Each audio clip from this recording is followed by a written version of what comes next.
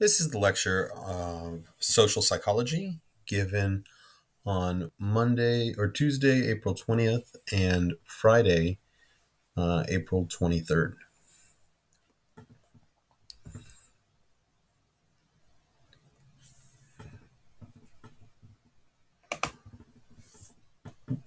We saw in the videos about the researchers looking at various ways that being in social situations can affect your behavior. And the first one that we're going to start with is cognitive dissonance. Cognitive dissonance is when our behavior and our beliefs don't align. This makes us feel uncomfortable, which Leon Festinger termed as cognitive dissonance. And when we experience cognitive dissonance, it doesn't feel good. And we often, unless we have sufficient reward to reinforce that behavior, uh, we would like to get rid of the dissonance. We'd like to remove this dissonance.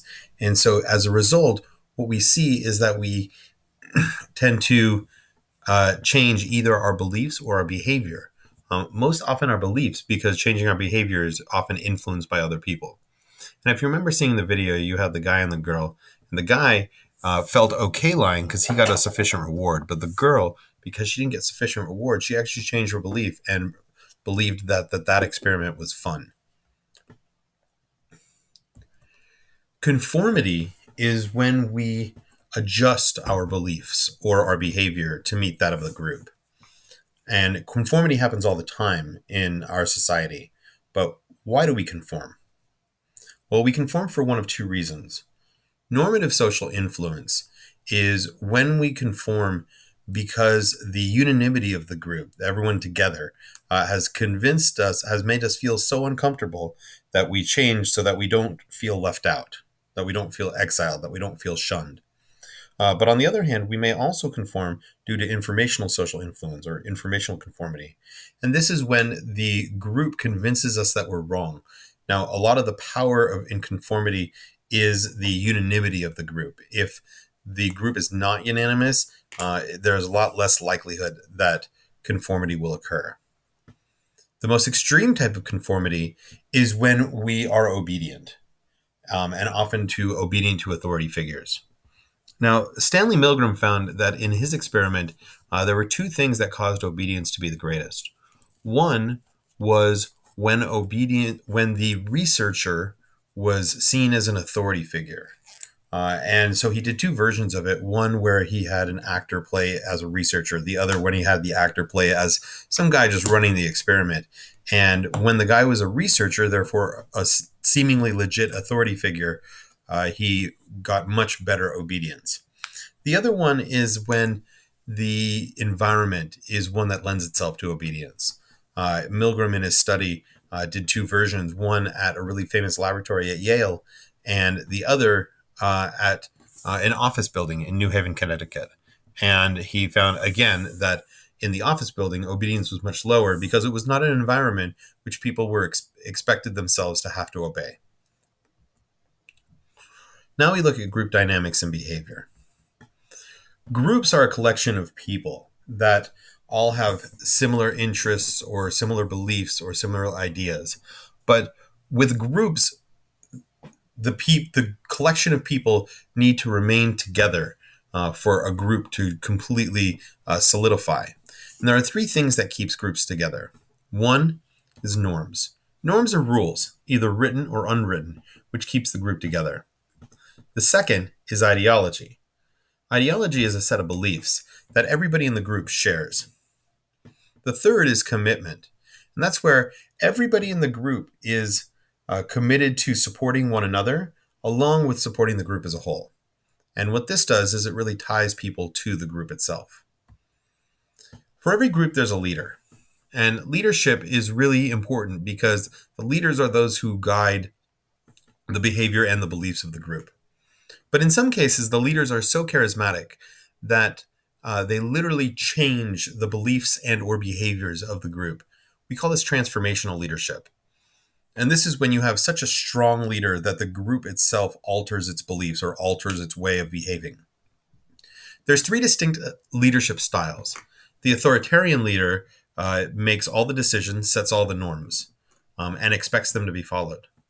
The laissez-faire leader sits back and lets the group make decisions. The democratic leader will let the group make decisions, but will use his or her influence in order to sway the group towards the decision that they may prefer.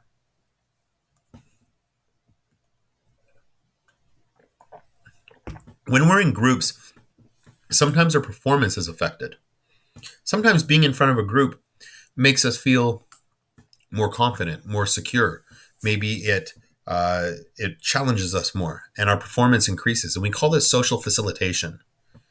And on the other hand, we have the opposite, which is social inhibition. And that's where the presence of the group makes us feel nervous and uncomfortable, and our performance suffers. Sometimes when we're in a group, we may experience, either by doing it or by having somebody else in a group carry out social loafing. And this is when someone lessens their responsibility due to the influence of being in a group. And finally, sometimes being in a large group, especially when you're an anonymous member of that large group, can cause people to carry out behaviors they wouldn't normally carry out. And we call this de-individuation. And it's when someone feels comfortable doing something that they may not normally do because they're a faceless, anonymous member of a mob. When we're in a group, we often have to adjust our way of thinking. We conform to the group, but especially in our beliefs. And we refer to this as groupthink. Groupthink means that we're going to adjust our beliefs either for normative or informational social influence, the conformity that we have there. Now, one thing that's a little bit dangerous about groupthink is that it can push people's beliefs to the extremes. When people get into groups, their beliefs will often push them not towards the kind of the center, the gray area of it, but more towards the strong opinions, the one side or another. And this is called group polarization. And it's especially dangerous when you have two opposing groups who have pretty extreme beliefs and are who are extremely polarized, like in our current political climate. All groups have specific behaviors and beliefs that tie them together. We refer to this as their culture. Now, we can apply this term culture to many different groups, but the elements that make up culture are things like the language one speaks, the food one eats, the clothes that one wears, and the behaviors that they do and the beliefs that they have. So this can be a new group, a very small, short-term group, but it can also be like a long-term group, like a nation of the world or a religion. There are two types of cultures. Collectivist cultures, ones that practice collectivism, have the belief that everybody in the group should be willing to make some sacrifices for the common good. And you can see this evidenced in countries like New Zealand and Japan. Individualist cultures, however, believe that it's every person for themselves, which also can be a good thing because certainly it lends itself to hard work and perseverance and striving for success. But at the same time, it doesn't necessarily help out the group itself. And this is an individualist culture, and obviously the best example of this is the United States. Sometimes when a group experiences negative attitudes, either implicit or explicit, we would call this prejudice. These negative attitudes can come in a variety of different forms. They can come as prejudicial beliefs or negative beliefs, which we would refer to as stereotypes. Now, some stereotypes are overtly harmful and explicitly harmful. Others, on the other hand, may even be complementary towards a certain group, especially an ethnic group or a gender. But on the other hand, those stereotypes are still harmful because they're labeling someone who may not share that characteristic with it just because they're a member of that very, very large scale group. Sometimes prejudice can come in the form of emotion. For explicit prejudice, it often comes in hostility, which is outright kind of rejection and ridiculing of someone due to the group that they're a part of. And sometimes in implicit prejudice, it becomes also fear. And with fear, that may cause them to carry out actions that belittle a person and dehumanize them. And then finally, ultimately, this can often lead to discrimination, which is prejudicial action. And that's when one carries out a behavior that is either explicitly or sometimes implicitly negative towards someone due to the group that they're a part of. And this can be the color of their skin, it can be the country of origin, it can be their religion, it can be their sexual orientation, their gender identity, or anything. But ultimately, these negative attitudes are harmful, and they cause trauma. But why does it happen? Well, it happens because of in-groups and out-groups. In-groups are groups that we're in that we share a characteristic with them, and we may be part of multiple in-groups. And out-groups are groups that we are directly opposed to. There may be other groups that might be kind of allied with our beliefs, or there may be other groups which may be not completely against us, but out-groups are ones that are directly opposed to us. Now, sometimes we experience in-group and then also out-group bias. In-group bias is when we want to excuse the negative beliefs or behaviors of someone if they're within our in-group. And the reason for that is because we can envision ourselves through empathy, we can envision ourselves in their place. And we don't want to see ourselves as negative. We don't want to believe that of ourselves. And so we will often kind of have a bias and rationalize someone's beliefs or behavior due to the fact that they're part of our in-group. And yet in the out-group, we are much more likely to blame their character and who they are as an individual, much of which is made up from the group that they're a part of, when we're attributing their behavior, and especially when we're carrying out bad behavior, we will probably use the fundamental attribution error, where we may say that a person's behavior is due to internal attribution, who they are, and part of who they are, then it comes from the group that they're a part of. And this can cause us to experience the scapegoat theory. And the scapegoat theory basically says that when something goes wrong, we are much more likely to assume that it's a member of an out-group due to the fact that they're different and we have negative attitudes and prejudice towards them.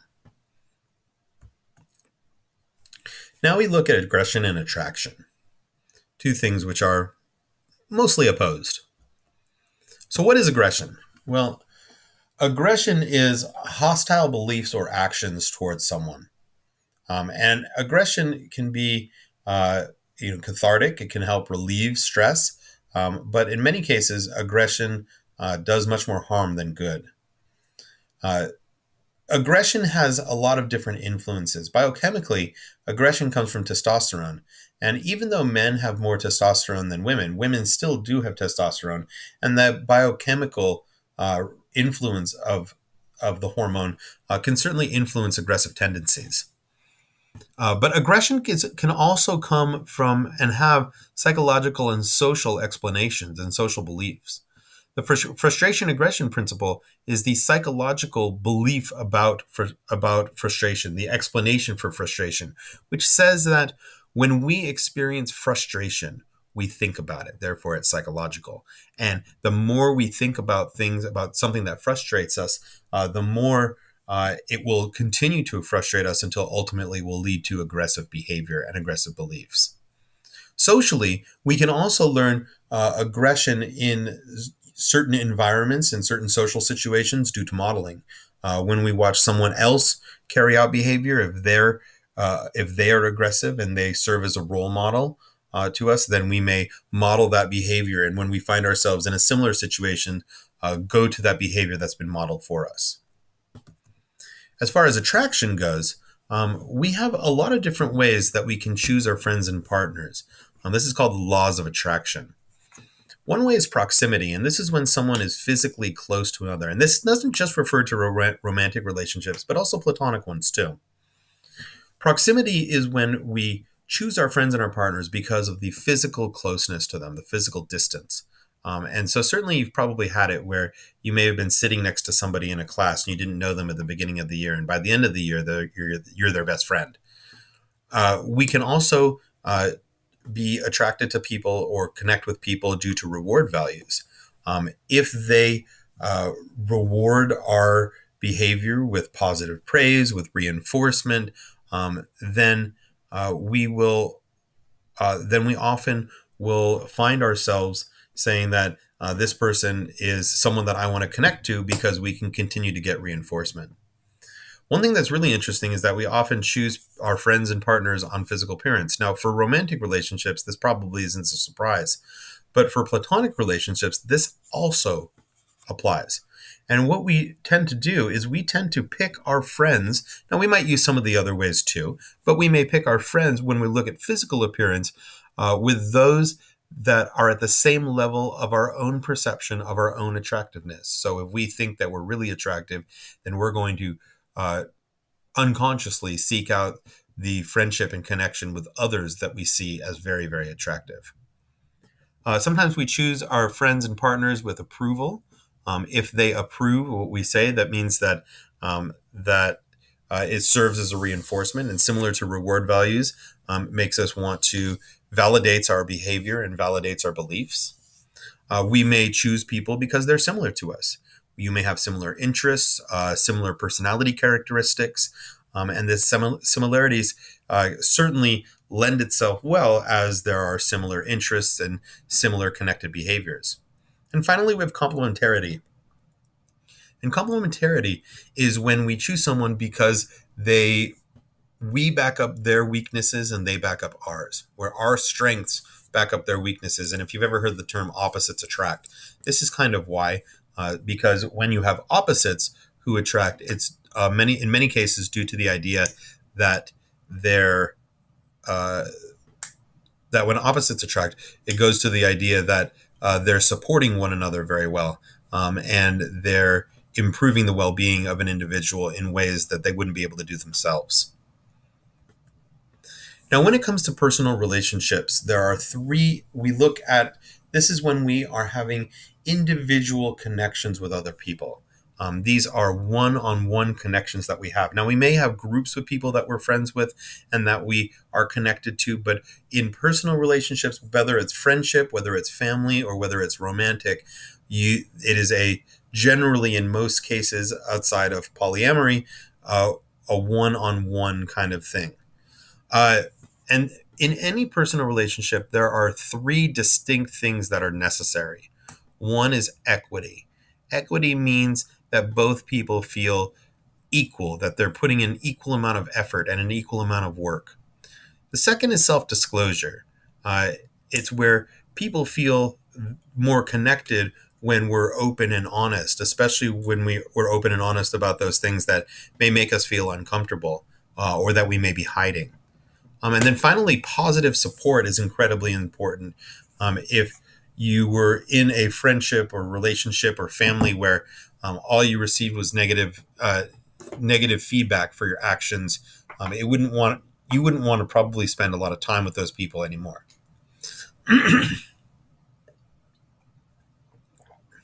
When we talk about personal relationships, we definitely have to talk about the triangular theory of love.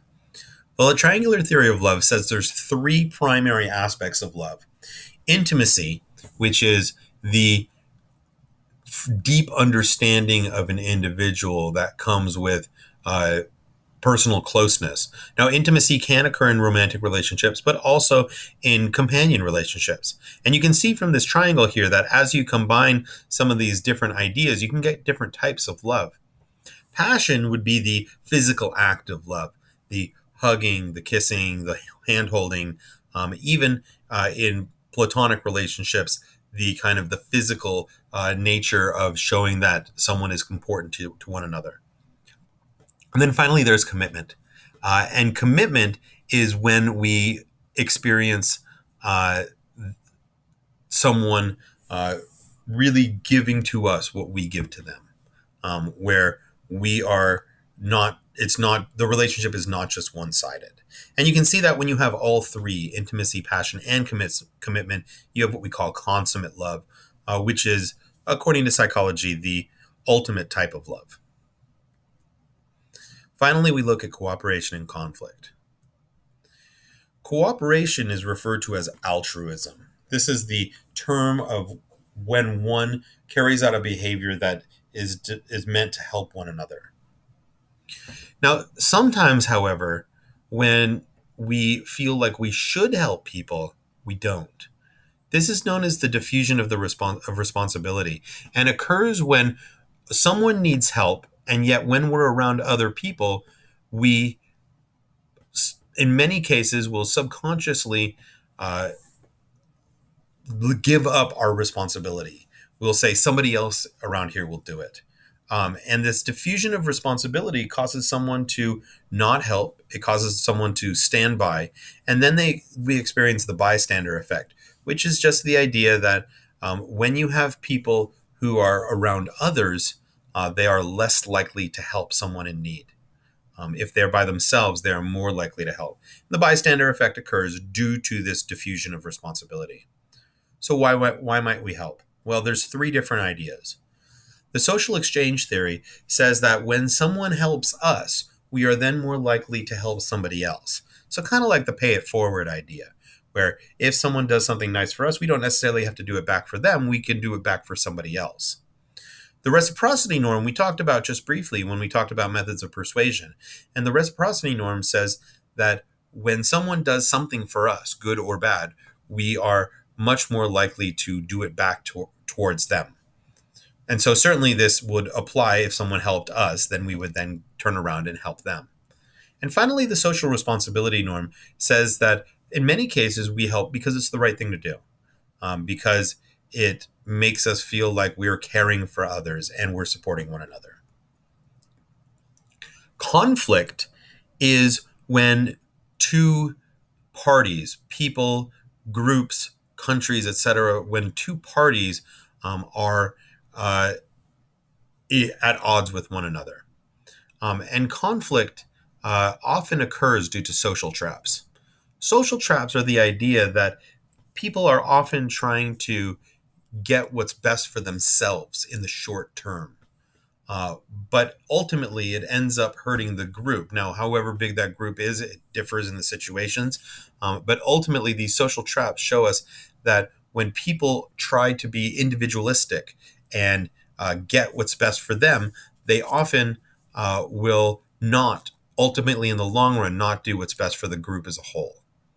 Now, why might a conflict occur? Well, in many cases, a conflict occurs due to mirror image perceptions. And mirror image perceptions is when one side in a conflict sees themselves as absolutely right and therefore morally correct.